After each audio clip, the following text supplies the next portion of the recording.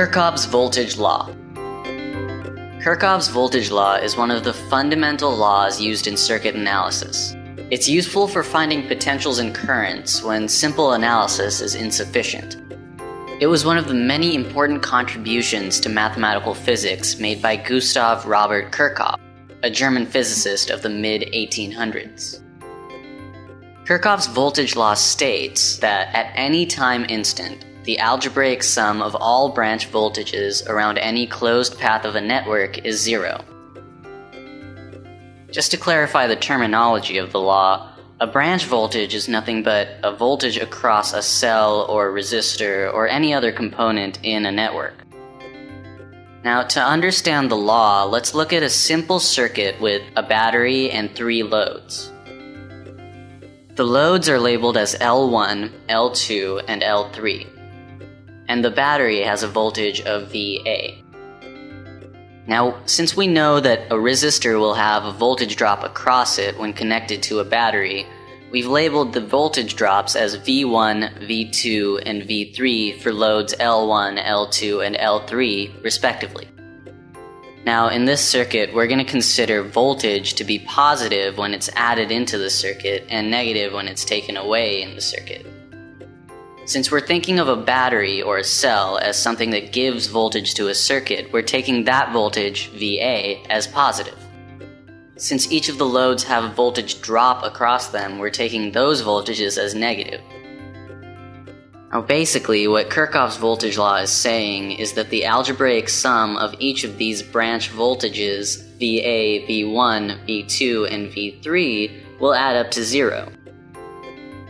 This means that VA minus V1 minus V2 minus V3 is equal to 0.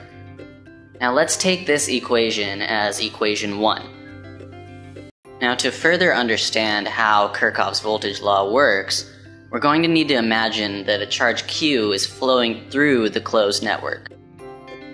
Since the battery is giving energy to the circuit, the charge Q picks up an energy equal to Q times VA as it moves through the battery. As the charge goes through the loads, this energy is consumed by the loads. So, the energy lost by each load is going to be equal to the charge times the branch voltage across the load. This means that the energy lost while the charge is going through L1 is going to be equal to Q times V1. Similarly, the other energies lost are Q times V2 and Q times V3.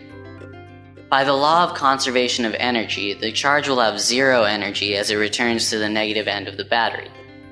To put this in a mathematical equation, we have VA times Q minus V1 times Q minus V2 times Q minus V3 times Q is equal to 0.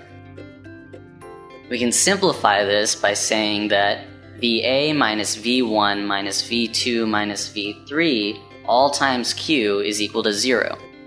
And by dividing both sides of the equation by Q, we have VA minus V1 minus V2 minus V3 is equal to 0.